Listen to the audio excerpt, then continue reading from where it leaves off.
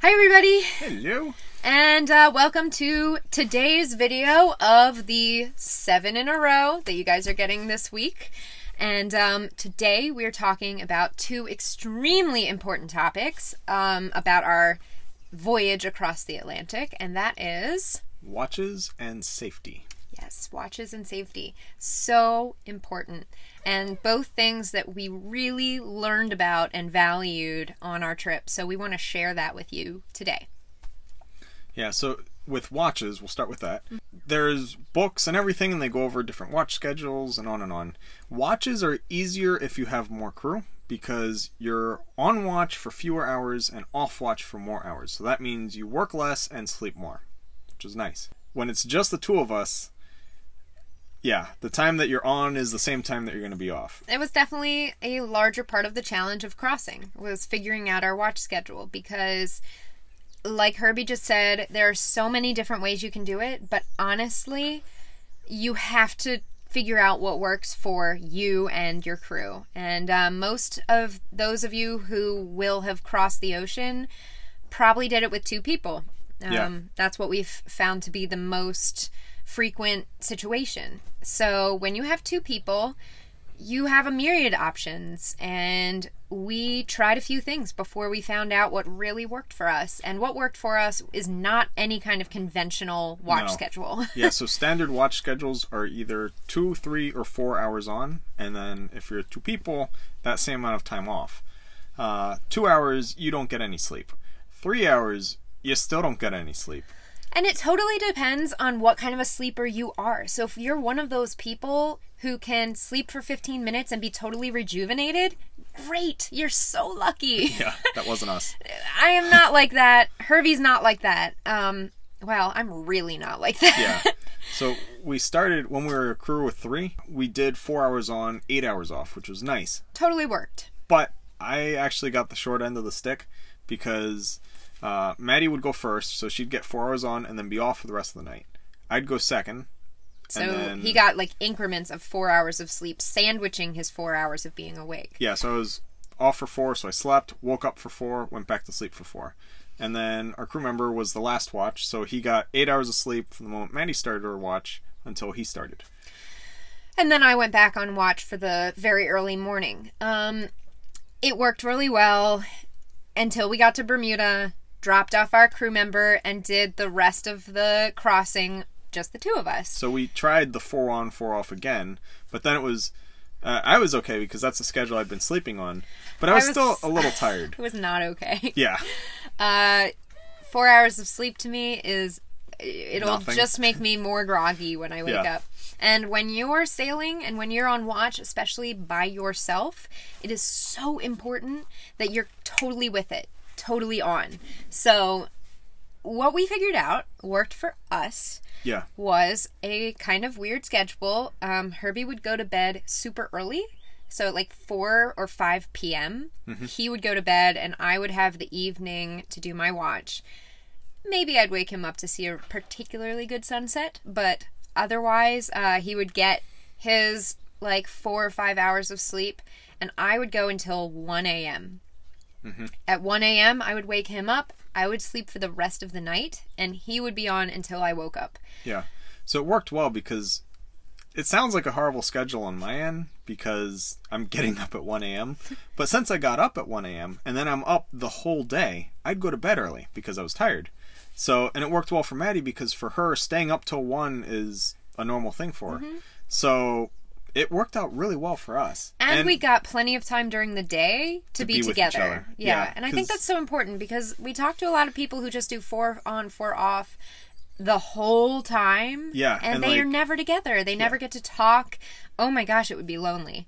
So it ends up that you're more like cohabitating a place and working in shifts rather than being together. Yeah, and it was important for us to have this experience together. It was really important for us to get one long leg of sleep instead of like chopping it up. Yeah, so we each got a full 8 hours of sleep every night, and that was just all the difference. Yeah, it just made it totally great. The crossing. So watches, and that really has a lot to do with safety, because if you don't have a watch schedule that's working perfectly for you, one of you or both of you is going to be a little bit groggy or off during their watch, and that can be a really big problem. Yeah, you might not be as alert, and then you don't notice nav lights in the distance or storms approaching or all sorts of things. Yeah, I mean, and if you need to be really quick to reef a sail, or drop a sail, or do something really important for the safety of your boat and its crew,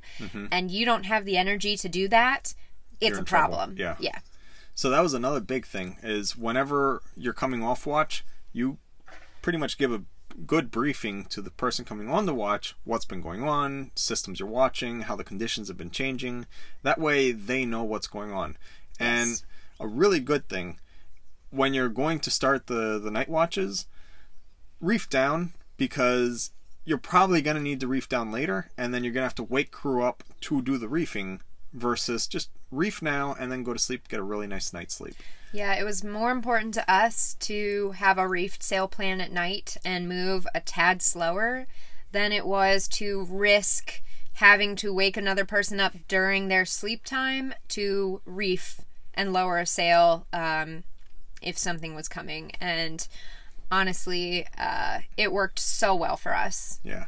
Now, that being said, there were a lot of nights that we were full sail or light air sails all night long, like for days on end. And then when the weather starts changing, you and that just has to do with keeping an eye on the weather. If you see that there is literally nothing coming, that's a pretty good indication that you can leave your sails up all night. Just keep going. Yeah. But if there's any kind of chance that a system might come over you, any kind of clouds in the distance, it's a really good practice to reef down. Yeah, and we nickname all our sails, as you guys know. And our storm trysail, we actually call them PJ, because it's our boat's pajamas. Yeah. And if there were just like squalls or just bad weather on the horizon, we just put PJ up, and we were good. And then if we're going downwind as well, which was a huge help. So downwind, we'd ease him, and he acted as an off sail to have us moving. And if the wind picked up a lot, well, we're already in our storm sails, so we're fine. Yeah. And we did have it set so that, you know, if something needed to happen, so that a person wasn't single-handing at night when it came to going out onto the deck. Yeah. It was very important that we had an understanding that the person going out would, which was usually Herby, honestly, would wake the other person up so that they could watch them. Yeah, because if you fall overboard and you're not clipped in, which we'll get into that in a moment, but if you're not clipped in, you're gone. Yeah. They're never going to find you. They have no idea when you fell off, and they're going away, and you're done. If you are clipped in, you'll be dragged until you drown, and they'll come out and find your body. It's horrible. Yeah, but it's true. Please, so, if somebody's going up onto the deck at any time, during the day or during the night, but especially during the night, make sure there is the other crew member out there watching. Yeah. Just keep an eye on them. They don't have to be in their fallies or anything. They can literally just poke their head out of the companionway. Yep. Keep an eye on you. If you fall overboard, they can pull you in. That's all. Yeah. So that does bring us to safety. The major importance of wearing a life jacket. Now, there were times, if you go back into our videos, when the weather was so extremely calm that we did not feel the need to wear a life jacket because we were all out there. We were all watching each other. It was all daylight, and we weren't moving. And we were not moving at all. So if a person fell in, it would be really... They would go nowhere. That being said, we don't condone that behavior. Like, we don't recommend that. Yeah, our rule was if you wanted to take your life jacket off, you had to ask the other person if it was okay with them if you took off your life jacket. Yeah. If you asked us now, after the fact, we would say that have your life jacket on at all times. I mean, you should never risk, ever. I mean, because we had rogue waves, you know, there's never a time when you should not have your life jacket on. Risking being a little bit hypocritical there, I think it's important to say. However, every single time we weren't in the doldrums, we had our life jackets on, and the ones that we use are these West Marine life jackets. So they're pretty light, and unfortunately they don't design life jackets for women. So if you have any kind of a chest, they're really uncomfortable. But That's why Maddie didn't wear one most of the time. Like, if it was calm, she'd be like, can I take this off? And I'd be like, okay. Yeah. I always had mine on because they fit great on a guy. Yeah. So that was my one, like... Gripe is that they don't actually make... If you know of a life jacket that's comfortable on a woman, please let me know. I would love to hear about it. Yeah, and we will be wearing that if you tell us about it. Please. But otherwise, we use this, and really the most important part is this part, the harness. Yeah, so this life jacket, it has a harness built in, and it's with a D-ring system. So you hook these together, and then you have the tether. So this tether is from West Marine, and we got the double clip, so you can be clipped into something at all times, and if it's really rough out, you can be clipped into 2 things at all times. Yeah, and the reason for the double clip system is if it's really rough, and you think about it, you only have 1 clip, so you're clipped into something, so you're safe. And then the moment you need to unclip to clip into something different, you are, for a very short moment, not clipped in. So the idea of the 2 clips is you literally, you're clipped in, you clip into something else, then you unclip. So at one point you're double clipped. Yeah. It's really annoying and repetitive when you're like trying to like go across the deck because you're clipping in multiple times. But it's worth it because it's your life. And then it's got this feature here that's like got this safety removal so that if you are being dragged under the keel or something, you can... Or just dragged by the boat, you can pull it to not be drowned. Yeah. But the problem is when you pull that, you are then disconnected from the boat. So... yeah, it depends on the circumstances, but the point is always be clipped in. Yeah. Always. Now, another thing with jack lines, you'll see a lot of people will put the jack lines out if the weather gets bad. And the reason is the jack line material isn't UV stable. So the UV actually degrades it, and then when you need it, if you had them out all the time, it'll just snap and then you're done. So we didn't use that kind of material because we think that that's dumb. What we use is actual rope. It's very strong. It's 1/2 inch 3-leg. I wouldn't use Dyneema. We use Dyneema for a lot, if you've noticed. I wouldn't use Dyneema for jack lines because they don't have any stretch. So if you fall overboard, it's gonna like shock load you and might like pop an organ. The nylon, the 3-lay especially, it'll stretch 20% at breaking strength. So what that means is it's a little shock absorber, so that while you're being like flung and hurled and like snapped, there's just a little bit of elasticity to not like rupture your spleen.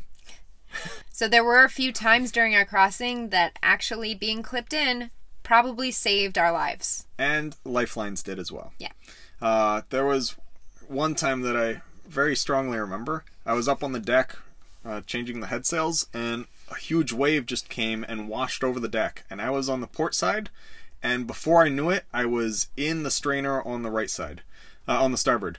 So I got just picked up and just swept across the deck. I felt the hatches, the grab rails, everything like bumping under my butt as I was just like scooting along.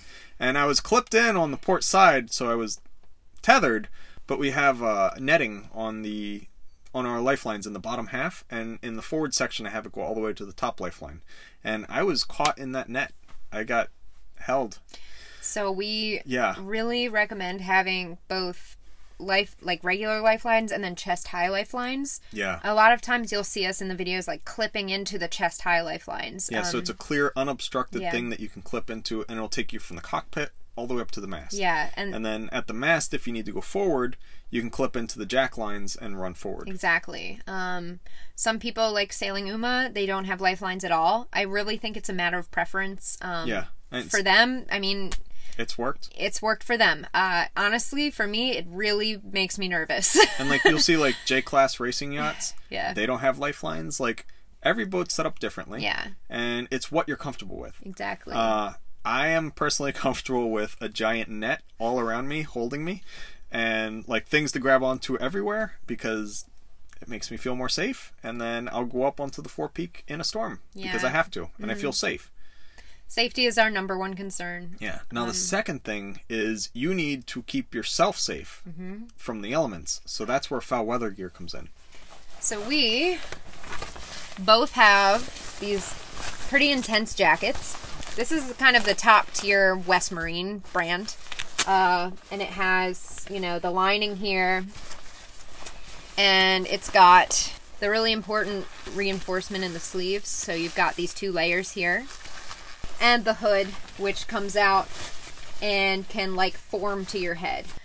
So having proper foul weather gear is really important, and honestly, it is super expensive, but some things you just need to, you know, if it's your life on the line, you need to just go for it, because the last thing you want in a long journey across an ocean or even down a coast is a raging fever or hypothermia, like you because you're going to be wet. And we recommend pants as well. We both have a pair of foul weather pants. Yep. As far as shoes go, we have A-Leader footwear, which they have sponsored us, and we're so glad that they did, because that is the perfect footwear to be wearing during foul weather, because it will keep your feet warm, but also they drain out. Yeah, I used to go barefoot because anything I wore, they just got sopping wet. And then when you're running on the deck, it gets a little slippery in these bad times. Yeah. So the Leader footwear, it has good grip, you have a good sole, and it dries quickly. So as you get pelted with water, it then dries, and you're good to go. And of course, since they're sponsoring us and we really do like them, we can mention that if you would like a discount on your A-Leader footwear, you want to check them out. There is a link in the description down below with the discount code, which is rigging15. We definitely recommend that you check them out. They're really good. Yeah. With the foul weather gear, you don't have to buy the expensive kind. I have a $500 jacket. I got it on sale. It was an $800 jacket. But it's a Helly Hansen one, and it's like super heavy duty. Things you want are gaskets. So it'll have a gasket at your wrist, and then nice tight fitting around your neck. That way it keeps you dry. Maddie has the West Marine Third Reef one, which is, it's just like a little bit shy of what the Helly Hansen has, but it was like $200 or something. It was a great deal. And if it's, you know, we're doing watches at night and it's really bad weather, I'll actually sleep in the cockpit. That way, if she needs me for anything, she can just like wiggle my foot and I'm up and ready to do whatever she needs. Yeah, so it is important for both of you to have the foul weather gear. His is a little more intense because if we're in a situation where somebody needs to go up onto the bow or something, it's going to be him. Yeah, because if I'm stronger, so if a sails needs to be wrangled with, I'll go do it rather than her, because I'm like twice her weight. So it's just better all around. Yeah, because while I'm up there, I know she's manning the helm and making sure that we're not going to jive accidentally or just everything. And there's times where I'm up there and, communication is super important for safety. So we have a system. We know what we're doing and when, and she knows what's going on. So when we're bringing down a sail, we don't just release the sheets because they'll go in the water and foul the prop. So when she sees the sail coming down, she knows when, and she'll start easing the sheet. That way I can pull it onto the deck. Like, we work great, and it's really good to have hand signs or do it so much that you don't even need to talk, because at night you can't see or hear, and you can't hear if it's really windy. Yeah. So, I mean, these are all things that you need to go over and plan before you go out, obviously. And we do have another video that we put out before we left about all the safety gear we have on the boat. That includes like our life raft and our life suits and everything that we have. Ditch bag. I do recommend checking out that video if you want to hear more. This video is more of just a review of what we used. And thankfully, we didn't have to use any of that like crazy intense safety equipment that we do have. Like a survival suit. Right.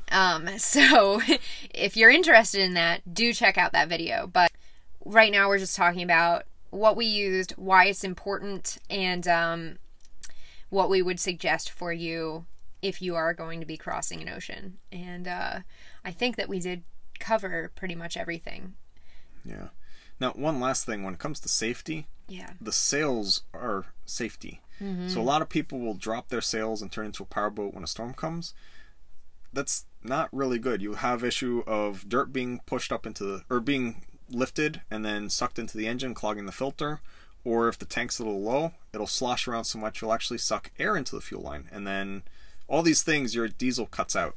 So it's really good to know how to sail safely in these situations, because you're a sailboat. So have your storm sails, know how to use them, and actually do use them. We did come across squalls. It wasn't all like totally beautiful weather as we crossed. There were a few days where we just had squall, squall, squall all in a row. And we sailed through all of them. And you can actually, if you know what you're doing, you can use them to go faster to your destination. If they're against you, then you need to know how to heave to and handle that situation as it comes. But also, understanding the weather systems will then let you know where you need to go to use that storm for an extra push. And we are going to be talking about storms and weather routing in a next video. So make sure you subscribe. That way you know exactly when that comes out. Stay tuned for that one. And thanks, guys. If you have any suggestions on further safety measures,